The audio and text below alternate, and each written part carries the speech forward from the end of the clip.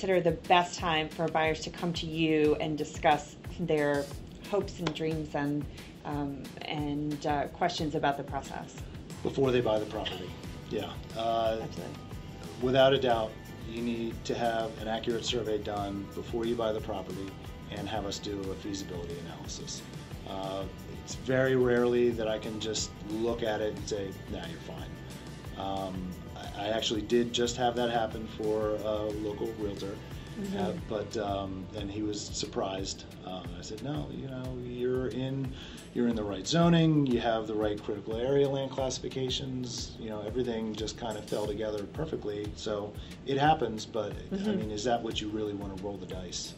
You know, if you're spending, you know, close to $1 million on a waterfront piece of property. Right. And it's a generally acceptable piece of the process in these situations to add a feasibility study into the contract at a time period for getting that accomplished. And if you're looking to do any type of improvements to the property, you're going to need a survey anyway to get permits.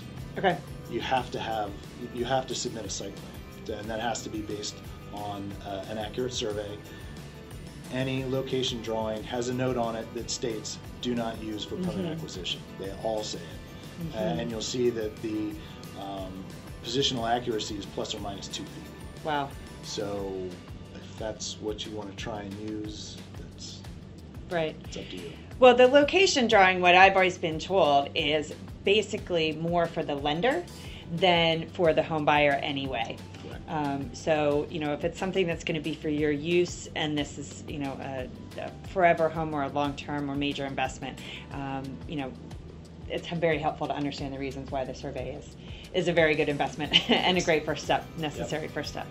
So speaking of perk testing, something that might be very useful for people to have an understanding of is about the perk testing season here in Anne Arundel County and when that happens and what you need to do to be ready for that.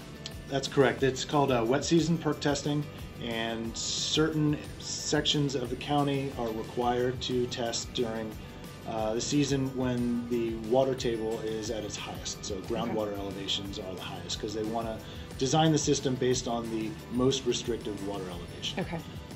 That season generally runs from mid-February till about April, mid-April.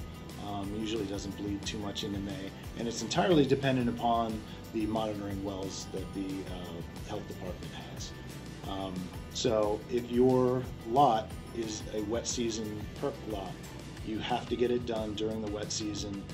If you want to design the system outside of that, you'll have to wait till the next perk test season comes around.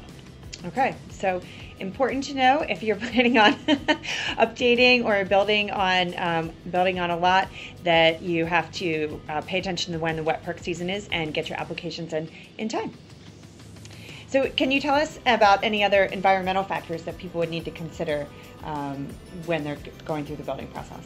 Yes, as part of the surveying, we identify the environmental features such as tidal and non-tidal wetlands, streams, steep slopes, hydric soils, highly erodible soils, and things like that that we know have buffers to them, so that when our survey crews go out, we have them accurately located and can then delineate the buffers based on where those features are. Okay, so for example, if I'm on a steep slope, I need to know because it's going to affect where the placement of the footprint of the house can go.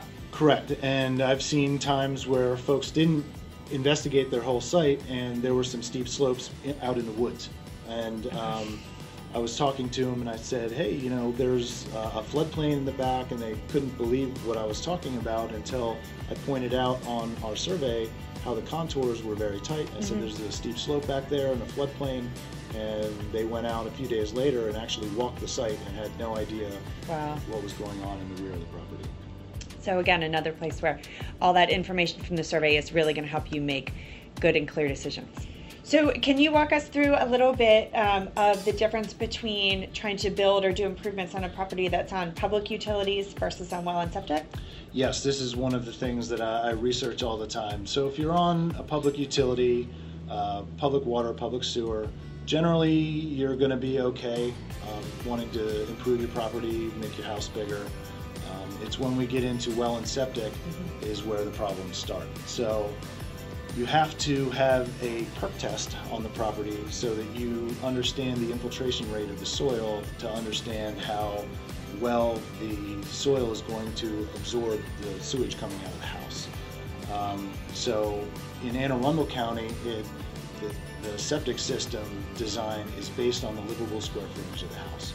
So if there's an existing septic system and it's designed for a house of 2,000 square feet, but and it's already built out to 2,000 square feet. If you want to add on, you have to add on to that septic system. Now you can't just make a septic trench longer. You have to put new trenches in. So you have to have the available space on site to make that work. So it becomes just a geometry exercise. Can you make it work? There's varying types of septic disposal areas. You have dry wells, which are deep, trenches, which are skinny and long, or you have, unfortunately, sometimes the mound systems, which people see, and that can really chew up a lot of your yard. So most of the time in the newer subdivisions, there is actually a 10,000 square foot septic reserve area that is platted in your yard. So you need to know where that is. If you want to do an addition to your house or you want to do a detached garage, obviously it cannot be in that area, or you have to replat the 10,000 square foot area. Okay. So you can put a driveway through it, you just can't put a structure in it. Okay. So that could limit the size of the house, it could limit the number of bedrooms. And wells, generally with wells, the problems that we have are the setbacks. So a well has to be set back 30 feet from a structure, and then it has to be 50 feet from any part of the septic system. Okay. So you can run out of space very quickly. Sure. And that's why a lot of times we'll see the well in the front yard and the septic system in the back. Yes, that's sometimes what we like to see. Sometimes vice versa, but yeah. That's what we'll see a lot of the time. But that's also why a lot of time when you're looking for a lot or a home that you would renovate, regardless of by the water or not, one of the most important things in the evaluation portion of your process is it on well and septic or not? Because if it's not, like you said, you will have a great deal easier time changing anything about the footprint of the home or doing a building. Cool. Well, thank you so much for all this information. Super, super helpful for a lot of our clients. And if you pull nothing else out of this, go and get that survey done before you do anything else. And it's going to help you with a lot of the other decisions that you need to make. Yep. Thank you very much. Thanks.